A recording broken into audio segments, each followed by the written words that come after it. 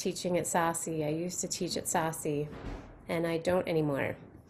But maybe I'll be able to come back at some point. So my name is Dr. Becca Chuncanelli. I'm a chemistry instructor, but I've moved over to the Center for Teaching and Learning to be the inclusive pedagogy lead. I taught at Sassy for about 16 years, and the reason that I changed jobs, I'm hoping to still teach for Sassy. I actually negotiated that as part of my new job to be able to come back, and I may even teach an organic chemistry co-seminar next semester if any of you are taking organic chemistry. Um, I wanted to talk to faculty. I just was hearing so many stories from students about how people were teaching, and I wanted to have a bigger impact. So I thought if I can start doing workshops with faculty, maybe I can start impacting how they treat students, how they assign classes, or how assign material and exams. So I do workshops and I see probably 100 people a week, whether it's graduate students or faculty. So I hope that I'm starting to have an impact. We'll see.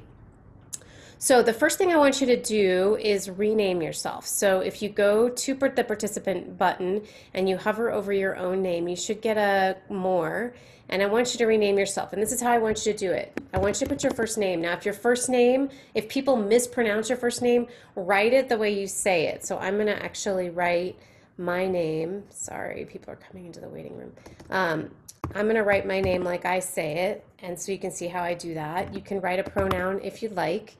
And the class that you're taking that has like the hardest exams right now, so the one that you really want to be thinking about today, write that class into your name. I'm just going to write CTL because I'm not taking any classes right now. But see how I wrote my name Becca like that, so it shows you how to say my name. So everybody go ahead and rename yourselves and tell me your first name. If you want to put a pronoun, you can, you don't have to. And then the class in which you're taking these exams. I just want to get a sense of what classes these are. So you have to hover over, you just have to click on the participants button, hover over your own name, and there's a more button with an arrow down that you click, and it should give you an option. Are people don't have an option to rename? Because I'm not seeing anybody doing it. I only have an option to add a profile picture, but not rename myself. Okay, so we didn't get that set up. That's my fault. Laura Lee, do you know how to set that up quickly or no? It's fine if you don't. Let me, give me like 2 seconds. There you go. Everybody should be able to do it now. Sorry, everyone. It's in your settings, so sometimes we don't have it set up right. Are you seeing it now when you click by your name? Yes, thank you. Awesome. Thanks for letting us know. So just your first name, and then let me know what class this is. You can put a pronoun if you like. What's the class that you have exams in that you're focusing on today?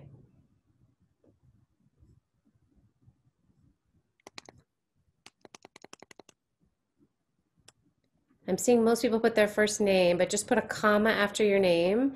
And then what's the class that you're in that you want to think about today that you're having some struggles in? I see some people putting answers as great chem, America at the movies, probability, math, psych, econometrics, statics, microeconomics, chem, critical thinking, astronomy, e-bio.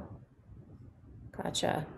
Pre-calc, bio, poli-sci, ATOC, Spanish.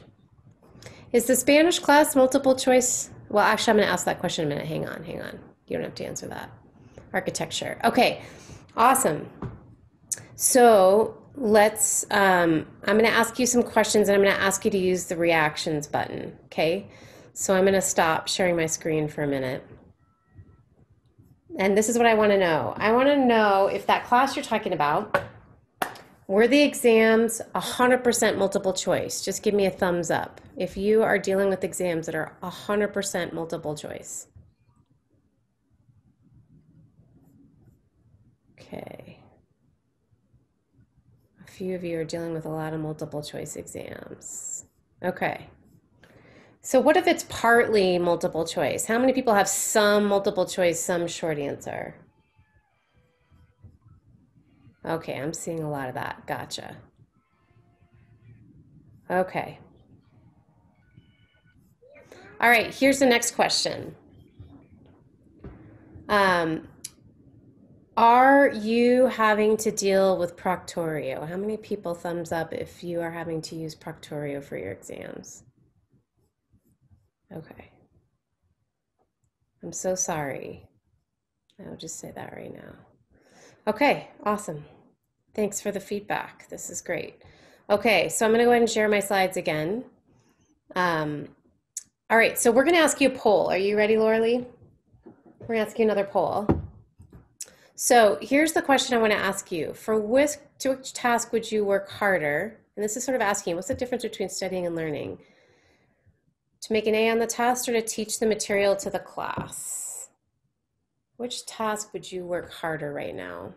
And you have to really pretend that your professor is going to ask you to get up to the board or get up on Zoom in front of everybody and teach the topic. Which one would you work harder for?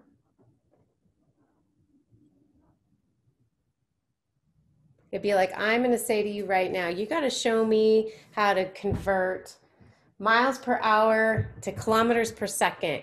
And I'm going to highlight and I'm going to pin your screen. I'm going to have you tell all of your friends how to do that. Versus I'm going to ask you a question on how to do that, and I'm going to make you answer a poll. Which one would you work harder for?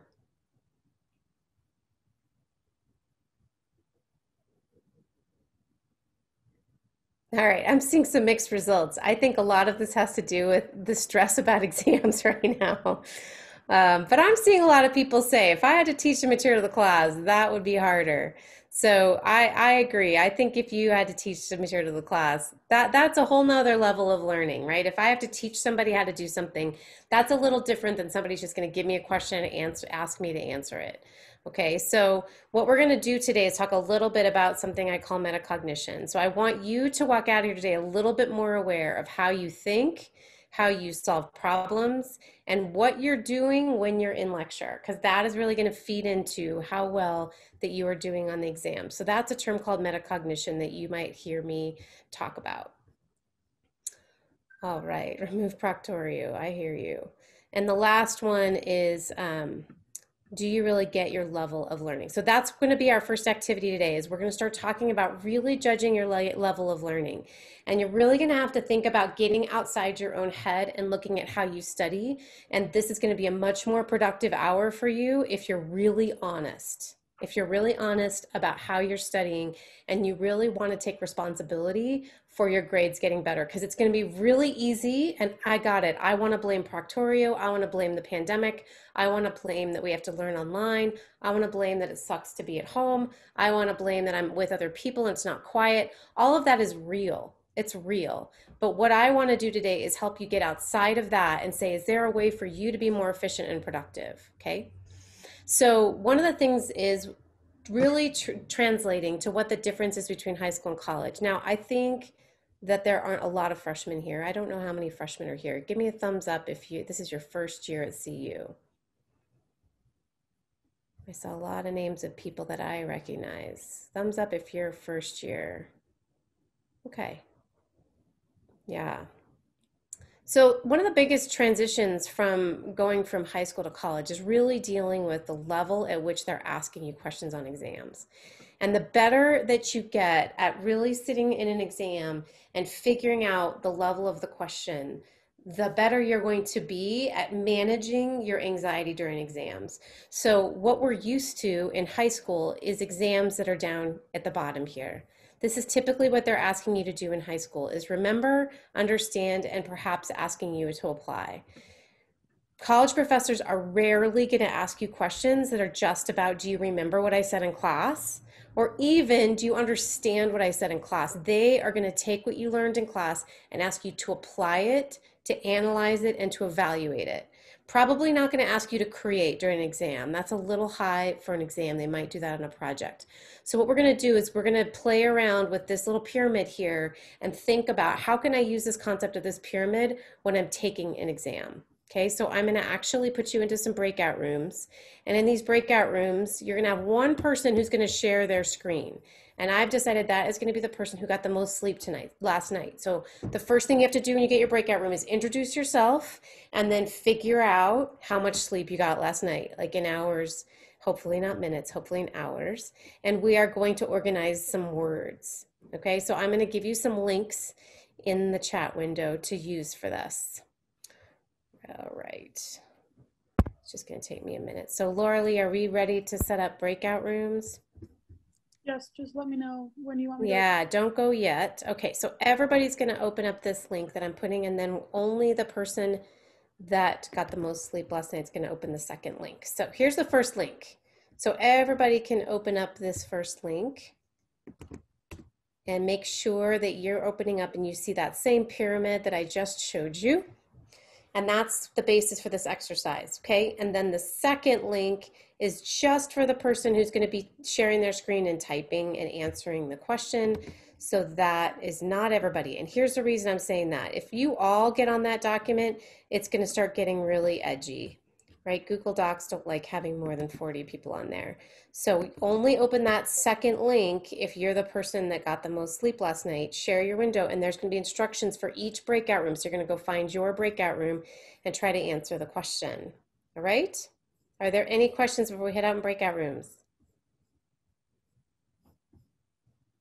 All right, we can open those breakout rooms then.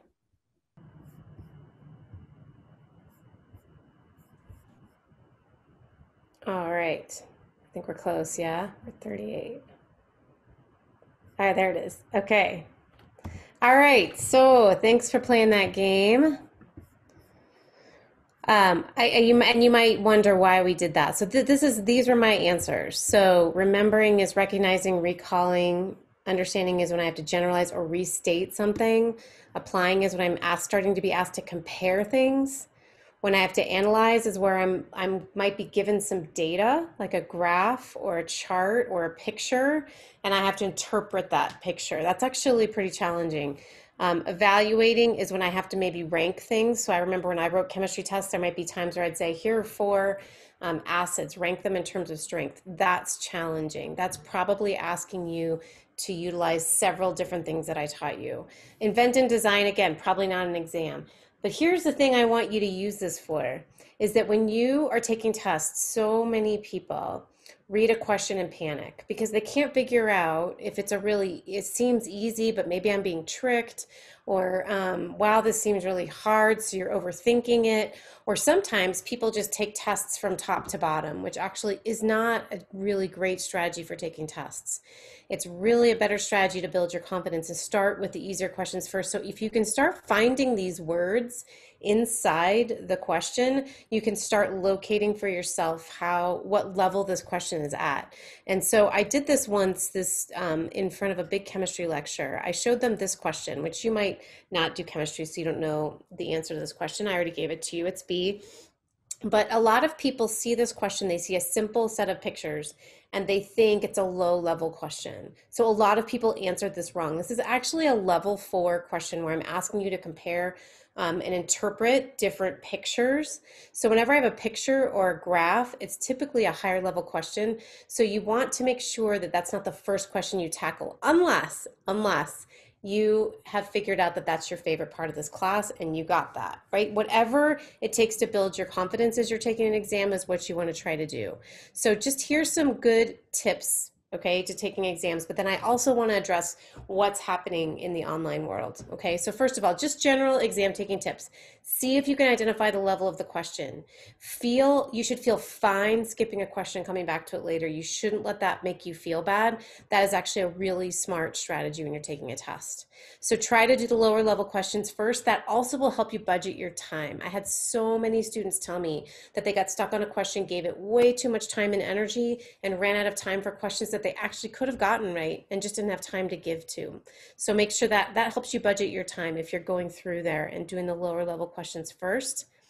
Then when you're doing a higher level question, see if you can break it down. Some people just go through it and jump to conclusions. If you can take a minute without even looking at the answers and start to break apart the question, that's what I saw a lot of advanced students doing, is they would start breaking apart the question and asking themselves different parts of the question, like really analyzing it before they started looking at the answers. It's really tempting to go look at the answers if it's multiple choice and start figuring out trying to get your brain to pick an answer. That's another really, really good strategy for a test, is to cover up the answers. So try this on a practice exam. Cover up the answers, read the question, see if you know what the answer is. Don't let your brain work on it for a minute instead of jumping right into answers. And then always work backwards to make sure your answer makes sense. So if you're doing some sort of calculation problem, make sure you're coming back and sticking it back in and saying, wait a minute. So does that answer make sense, or does it seem really big or really small? And sometimes I coach people on short answer exams that if you think your answer doesn't sound right, write that on your exam. Write down, I'm sure this is too big. I must have made a calculation error because I know my answer should be somewhere in this range and it's not. The professor will actually notice that. A lot of them will, not all of them. And then if you're taking a multiple choice test, make sure that you take the time to rule out the other answers. That will also build your confidence. All right, so we're actually going to do something that you may not want to do. So my job, though, I told you this today, my job was to make you a little uncomfortable, to make you be really responsible for your learning. So writing about how you learn is a really powerful skill. So I want you to take out a piece of paper, or maybe do this on your computer. We're just going to take about 3 minutes. I want you to list 2 reasons, if you just took an exam or some exam this semester, why the exam was successful or not successful for you. So 2 reasons, right? What are you going to do differently while you're taking the exam next time? And what are you going to do differently to prepare for or study for the exam? So we're just going to take about 3 minutes, 3 minutes to do this. So really, I can't emphasize enough to actually write down your answers. It locates a different part of your brain than looking at your screen. So you could even just like look away from your computer and write for a couple minutes about these questions. It'll be really valuable for you. So I'm just going to stop talking and we're going to take about 2 minutes, 2 to 3 minutes to do this.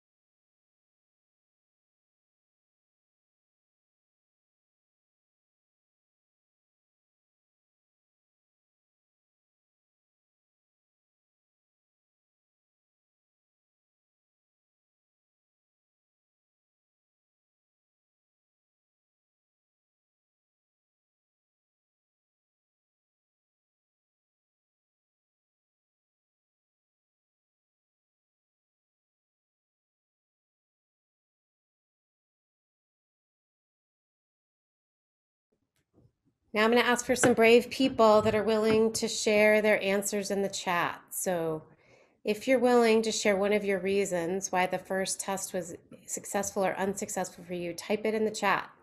Let's hear some answers.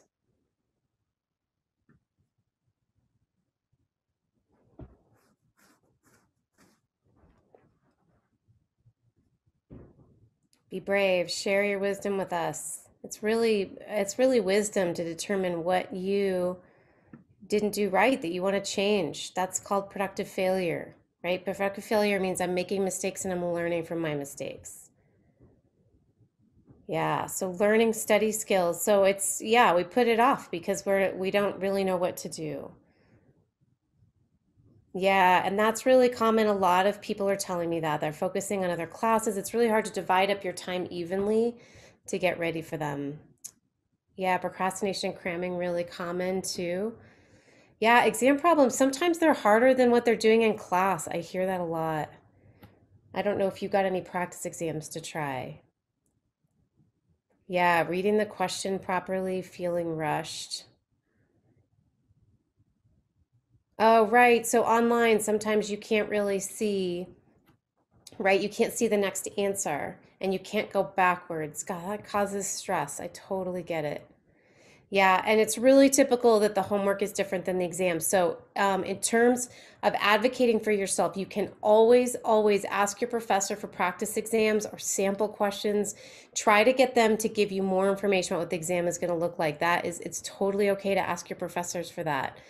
If you do get a practice exam, though, make sure you take it like a real exam. Make sure you're looking at the questions without your notes, without working with a friend. Make sure you can study with friends until you get close to the exam, but once you get close to the exam, you have to know how you're doing, okay? Let's see, what are you going to do differently during the next exam? Anybody willing to share that in the chat? What do you plan to do differently? Did anybody have good strategies for these online tests? Like what could you do differently to get ready for online exams?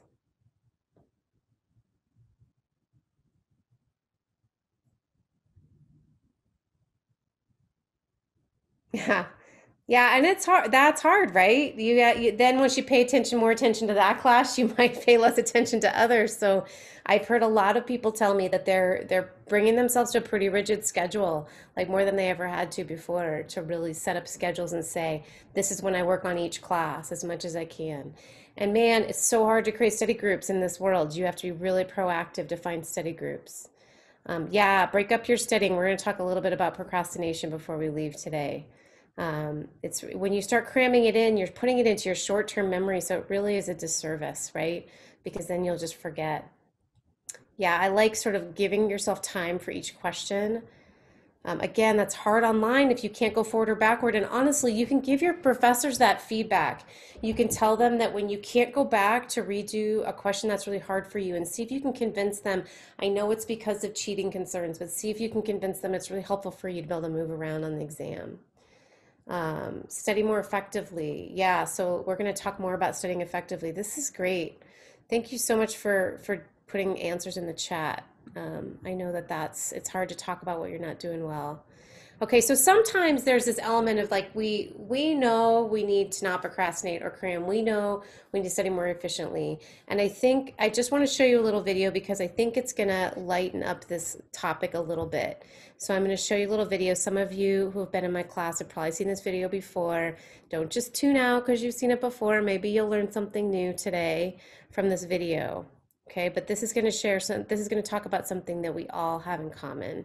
So it might just be, if nothing else, you walk away from here today feeling like somebody heard me, somebody got me. That's what I hope. Oh, you know what? I didn't share it with sound. Hang on. Get on.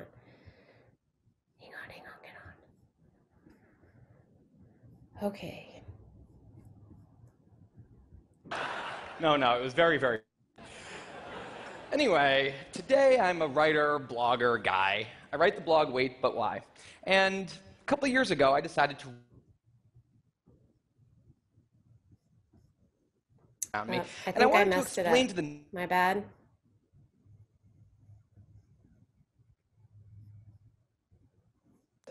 that the brains of procrastinators were actually different than the brains of other people. And to test this, I found an MRI lab that actually let me scan both my brain and the brain of a proven non-procrastinator. And I write about procrastination.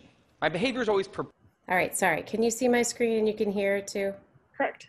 I was trying to turn on captions and it just messed everything up. Okay, here we go. Perplexed the non-procrastinators around me. And I wanted to explain to the non-procrastinators of the world what goes on in the heads of procrastinators and why we are the way we are. Now, I had a hypothesis that the brains of procrastinators were actually different than the brains of other people. And to test this, I found an MRI lab that actually let me scan both my brain and the brain of a proven non-procrastinator, so I could compare them, and I actually brought them here to show you today, and I want you to take a look carefully to see if you can notice a difference. And I know that if you're not a trained brain expert, it's not that obvious, but just take a look, okay? So here's the brain of a non-procrastinator.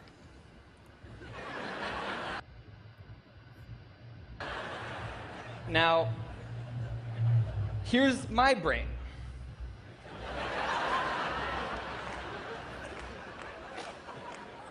There is a difference. both brains have a rational decision maker in them, but the procrastinator's brain also has an instant gratification monkey. Now, what does this mean for the procrastinator? Well, it means everything's fine until this happens. So the rational decision maker will make the rational decision to do something productive, but the monkey doesn't like that plan. So he actually takes the wheel and he says, actually, let's read the entire Wikipedia page of the Nancy Kerrigan Tanya Harding scandal, because I just remembered that happened. Then we're going to go over to the fridge. We're going to see if there's anything new in there since 10 minutes ago. After that, we're going to go on a YouTube spiral that starts with videos of Richard Feynman talking about magnets and ends much, much later with us watching interviews with Justin Bieber's mom. All of that's going to take a while, so we're not going to really have room on the schedule for any work today. Sorry. Now, what is going on here? The instant gratification monkey does not seem like a guy you want behind the wheel. He lives entirely in the present moment. He has no memory of the past, no knowledge of the future, and he only cares about two things: easy and fun. Now, in the animal world, that works fine. If you're a dog and you spend your whole life doing nothing other than easy and fun things, you're a huge success. And to the monkey, humans are just another animal species he has to keep well slept, well fed, and propagating into the next generation, which in tribal times might have worked okay. But if you haven't noticed, now we're not in tribal times. We're in an advanced civilization, and the monkey does not know what that is, which is why we have another guy in our brain, the rational decision maker, who gives us the ability to do things no other animal can do. We can visualize the future. We can see the big picture. We can make long-term plans. And he wants to take all of that into account. And he wants to just have us do whatever makes sense to be doing right now. Now, sometimes it makes sense to be doing things that are easy and fun, like when you're having dinner or going to bed or enjoying well-earned leisure time. That's why there's an overlap. Sometimes they agree. But other times, it makes much more sense to be doing things that are harder and less pleasant for the sake of the big picture, and that's when we have a conflict.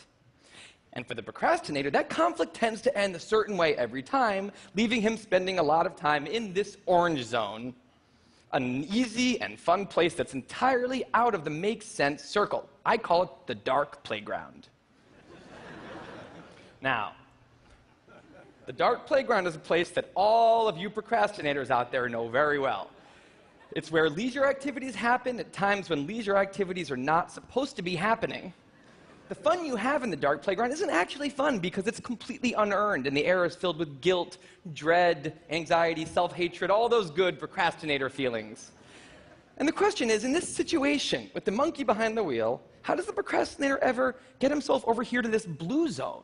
A less pleasant place, but where really important things happen. Well, turns out that the procrastinator has a guardian angel, someone who's always looking down on him and watching over him in his darkest moments, someone called the panic monster.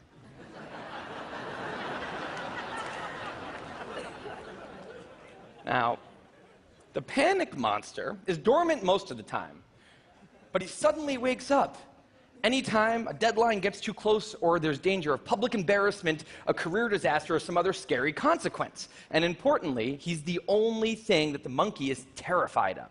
Now, he became very relevant in my life pretty recently because the people of TED reached out to me about 6 months ago and invited me to do a TED Talk.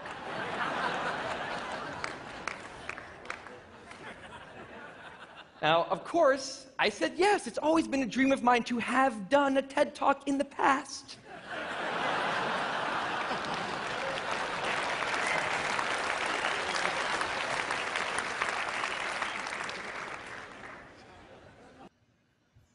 All right. So I showed you that video because I want you to know that that's really, really common. And I also want you to make sure to know that I'm not invalidating the fact that it's actually not easy to get stuff done right now, right? That hard space, that blue space he's talking about, it's not easy when your professor gives you a hour and 15-minute lecture that you're supposed to watch nonstop that has no breaks for understanding, no breaks for questions. Like the way you're learning is so much harder than it should be. So I don't want you to think I'm invalidating that, like, oh, you're all just being lazy and doing the easy stuff. What I want you to acknowledge is that it's hard to motivate yourself to sit and work when you have nobody to work with, or when you feel lost, or when you feel like the professor's not stopping to check and see if you get it. And that's just the reality we're living in right now. So I think, again, what I'm hoping that you might get out of being here today is to really just think about how can you feel more empowered in this moment? How can you feel more connected to what's important to you, and that you can do what you need to do and get motivated? Because it's just not going to get easier for a while. If you think there's an easy time coming up ahead, I have to promise you they're already starting to talk about fall 2021 having remote elements to it. So we all have to figure out how to be in this world, right? How to be successful in this world. So I just want to talk to you a little bit about motivation, because the motivation to study in the way that you know you need to is what's lacking, right? A lot of you really know ways to be efficient with your studying. If you don't, please set up an appointment and I will talk with you about how you study. But a lot of people have good strategies. It's just hard to motivate to do them. I just want to get up and check the refrigerator too. I'm doing that all day long working at home. And it's really easy for me to walk away from my screen because I'm so tired of my screen right now. So how do I get motivated, right? Because motivation's based on how I feel. And one of the things I really have to count on is willpower. That's the control exerted to do something. It's reliable, it's consistent, I can strengthen it, and it's not tied to how I feel, right? So if I say to myself, I have to do push-ups every day because that is what I know is good for my body, and I know it's going to help me sit up in my chair straight when I'm sitting at my screen all day, I have to make myself do that. So you may have to use some willpower to get yourself into some new habits because the motivation is low right now.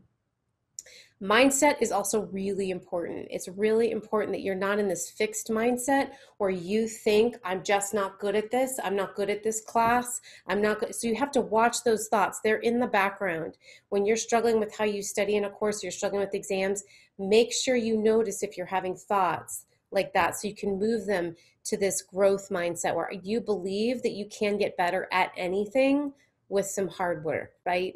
And I'll have to ask questions, and I'm going to have to fail and fall down and ask for help, right? So this is one way to think about it, is if I meet a challenge, do I meet it head on and embrace it, or do I avoid it, right? If I'm finding I don't know how to study for that test, am I pushing through that, or I'm just giving up, I hate that test, I'm going to forget about it, right? So starting to notice those thoughts will help your motivation. If you notice that thought, just get it out of your head somehow and say, I know that I can get better at this, and I'm going to push on. Yeah.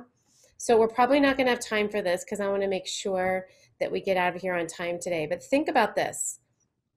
What are your strategies to stay motivated learning remotely? And if you want to throw something in the chat right now, we can all learn from you. Has somebody come up with an idea of how to stay motivated when you're learning remotely? Has anybody figured out how to work on their mindset or be aware of procrastination? So throw it in the chat. It'd be really helpful for all of us. If you've got something that's working right now, let us know. If not, make it up. Like, make up something new right now. What's some way that you can stay motivated when you're remote? Setting weekly goals, totally. And then, is there some reward for that goal, or do you have an accountability partner you can talk to who's like, hey, did you do that? Like, having somebody check in with you is really helpful. I totally agree. Exercise is my go-to when I'm really feeling low. Just getting up, going for a walk, even just getting over there and doing some push-ups really helps me. Christina, are you willing to tell me what that means? Hook my future self up. What does that mean? You don't have to if you don't want to, but I'm curious what that means. All right, that's cool. You don't have to share. I assume what you mean is to be really connected to why you're doing things, right? So you are thinking about your future self and what you want to get out of being in college. So if you keep that, you might even want to make a sign for your wall or something that you can put up so that you can say to yourself, this is why I'm doing this. This is why I'm pushing through this time and why I'm paying for all this college, even though I'm not getting to be there very much of the time.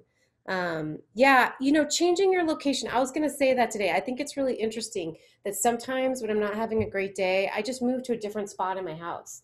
Like there have been days I sit on my bathroom floor to work because it's just a new place. It has a new kind of light to it, and it just feels different because I'm getting so tired of my office. So maybe that will help some of you. I have heard that a set schedule really helps, even if you don't have a class that day, to still think of it as a work day. So thinking of each day as if I can put in 6 to 8 hours each day and break it up. And I'm going to talk to you a little bit before we go about how to break up that time too. Thank you for sharing these ideas in the chat. I really appreciate it. All right, so I want to share with you some SASE student study strategies. So I did a study, a research study with a bunch of SASE students, and they kept voting on what things were working for them. So I wanted to make sure you knew them because part of doing well on exams is being prepared. Part of not having anxiety when you're starting an exam is being prepared. So, and especially when it's online and you think, oh, I can always look things up, please don't do that. Pretend like you can't look at your notes and you'll be so much more prepared. So the first thing is to study in short bursts. So put your phone away. You can even tell people in your life, I'm going to go study now, so I'm not going to be available for the next 45 minutes. And then really just focus for 45 minutes and then let yourself get up. So that's called, your coordinator might have called it a study cycle. It's been shown by psychology research that that will put the information in your long-term memory instead of your short-term memory. If you can really just give it 45 minutes of focus without interruption, those interruptions are really not good for your brain. So if you can focus, that really helps. If you can get motivated to prepare for lecture, that's really, really helpful. If you can just get ahead, read ahead in the book if they've given you a book, review the last lecture before you go into the next lecture, that will really help your brain be focused while you're doing lectures. The hardest part is staying focused on the lecture, right? And then this is when people told me they were amazed when they tried it. It started really helping, was doing your homework a little bit at a time. Because just like that video said, there's this temptation to wait until the deadline is looming, right? And to be like, oh, it's okay, I have 2 more days before I have to do this. And I still do, as an adult, I still do this. I have a big workshop coming up, and I had a workshop fall on its face about 2 weeks ago because I just kept putting it off. And all of a sudden, the morning of the workshop, I got up and realized I needed a lot more time for my brain to work on what I needed to do, and I did not have a good day. So really starting to break it out, make that schedule, set your schedule, and set yourself up for success.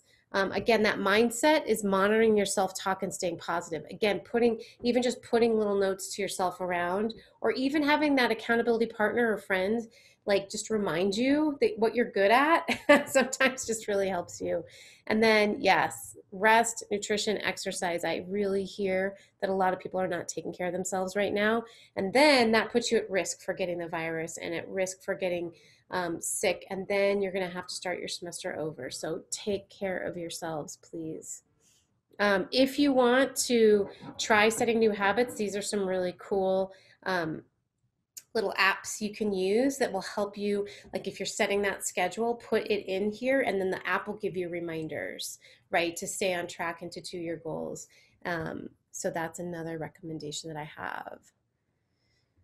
Awesome. So anybody willing to put stuff in the chat? What'd you get from today? What's something new you're going to try? If you tell me, I will hold you to it.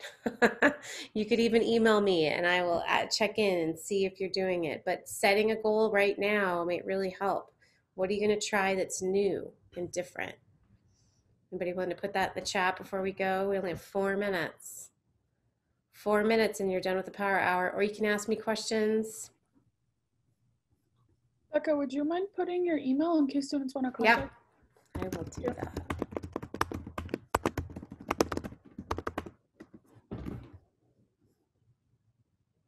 Feel free to email me to get some tips and strategies or just to talk through something you're going through.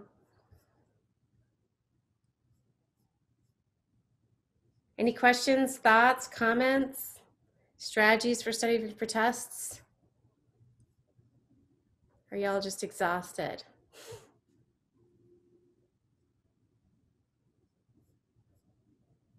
That's what I'm guessing. It's all good if we end 3 minutes early. I just want to make sure you got what you came for. So if you have any questions you want to stick around and ask me, or things you want me to tell me about, the last thing I'll just leave you with is please advocate for yourself. Please feel free talking to your professors about how it's going and telling them if there's a certain thing that's not working for you or doesn't support your learning style. Please trust that there are a lot of professors out there that want to do this better and they want to hear from you. So reach out and tell them more about what you're experiencing.